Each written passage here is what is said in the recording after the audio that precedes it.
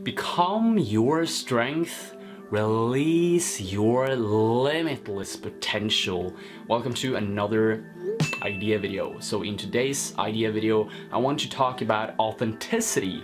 And I want to give you 3 tips on how to be more authentic. Okay, so that's coming up. First off, I want to share with you a quote that I think is really beautiful and very concrete in terms of what authenticity is all about. And it goes like this: authenticity rides on the back of not caring what other people think. Basically says that if you don't care what other people think, then you're able to express your internal world freely without fear. You have the ability to say what you want, you can do what you want, and you always trust your inner truth to guide you in the right direction. On the opposite side, when you care what other people think about you, you put filters on your mind. And by doing this, you actually filter out all of the thoughts, all of the actions that don't fit with the normal or the cool version of yourself that you're trying to maintain, the version that you're trying to be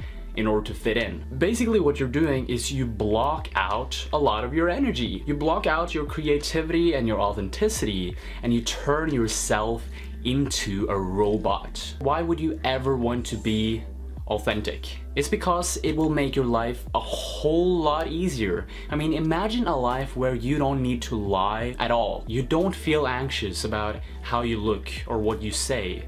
And you're very open and honest about who you are and what you feel. What happens when you are authentic is that you gain the ability to influence other people in a very, very powerful way. I mean, who doesn't love people who can express their thoughts and their feelings freely in the moment? Who doesn't love people who can be open, honest, spontaneous, fun, and have this really magnetic atmosphere around them all the time? Who doesn't want to be with people like that? You know what? Let's find out how you can turn into such a person and superbly change your life for the better. Shall we get into the ideas that can help you to be more authentic?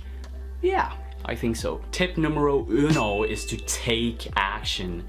Some time ago, I actually read this book called The 6 Pillars of Self-Esteem by Nathaniel Branden. And one of the things he really emphasized a lot in this book was to take action. If you don't take any type of action, you won't have any confidence. And it's the same with authenticity as well. It's like authenticity and confidence, they actually go hand in hand in your journey. Now, I want to invite you to do this little exercise with me. So try to think about something that you genuinely would love to do, but you're a little bit afraid of doing it at the same time. What is this? What type of activity would you love to do, but you're still afraid of? And now it's up to me to say, go ahead and do it.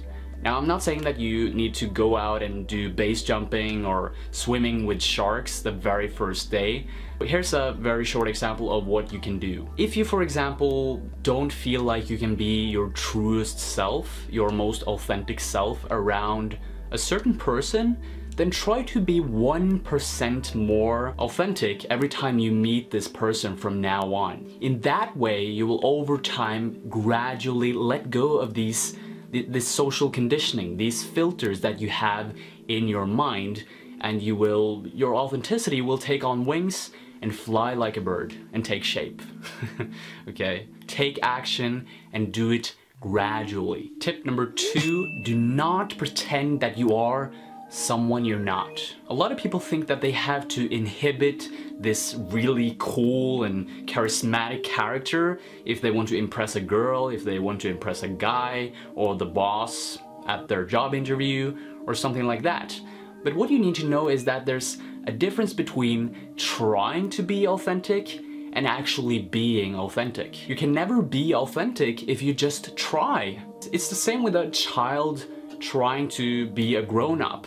The child will never magically transform into a grown-up by pretending to be one, right? So it's very easy, it's very simple. You have 2 choices. You can be authentic or you can not be authentic. When you simply are yourself, it's very, very easy to build connections with other people because you are congruent in the things that you say and the things that you do. People familiarize you and perceive you as a very open and honest person if you are like that, if you simply are yourself. So it's very simple to be authentic. Just be yourself. There's nothing wrong in turning the energy knob of your personality up and down here and there, but don't try to exaggerate by being someone else, okay? 99% of the time, this won't bring you any good. Tips nummer 3 er å ta seg en dusj. Sorry guys, Norwegian is really hard to get rid of. Tip number 3 is to keep your content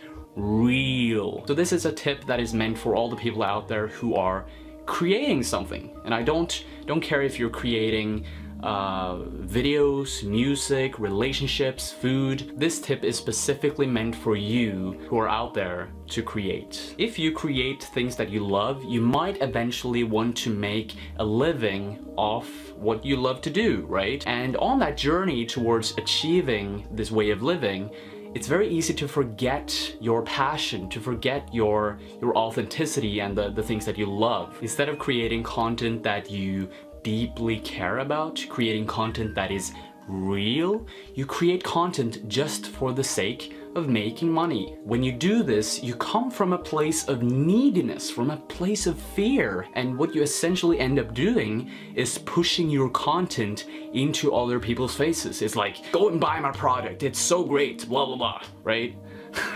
That's what you turn into, like a monster. And I've been experiencing this here on my channel as well. I've been standing in front of the camera sometimes without any clarity of intention of what I care about or what I want to create. And this is how it goes. I stand in front of the camera, I feel uninspired, I feel demotivated, and I push some nonsense into your ears and into your eyes. And the reason why I do this sometimes is because I come from a place of fear. I come from a place of forcing things to happen, because I believe that, oh, I have to do this, because if I don't do this, I will not be successful. And does that work?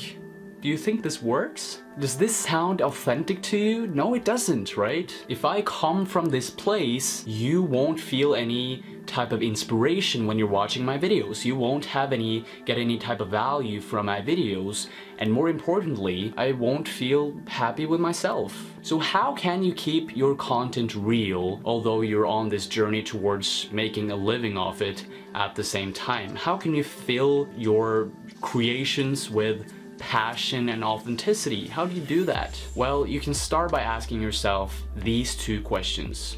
First one is, what makes you feel the most alive? And the second one, what do you love about the people that you admire the most? Feel free to write your answers down on a sheet of paper if this gives you any better sense of clarity, okay? So if what you're feeling and what you're writing down aligns with what you're currently doing, then you're most likely doing a great job. You're creating content that is aligned with positive feelings, with authenticity, with realness. If your answers don't align with what you're writing down on this paper, then you might want to change things up a little bit, okay? Ask yourself, how can you put these feelings of admiration, love, authenticity into the work that you're doing? How can you do that? And then go on from there and do some experiments, okay? So yeah, that's the end of this video, guys. Thank you so much for watching. Please like, share, and subscribe if you liked this video or any of my other videos. If you have any questions or requests, then feel free to share that down in the comments below, and I'll answer you there. And I also hope that this video got you one step closer towards finding your limitless potential, as always. Thank you for watching. Stay tuned. Bye.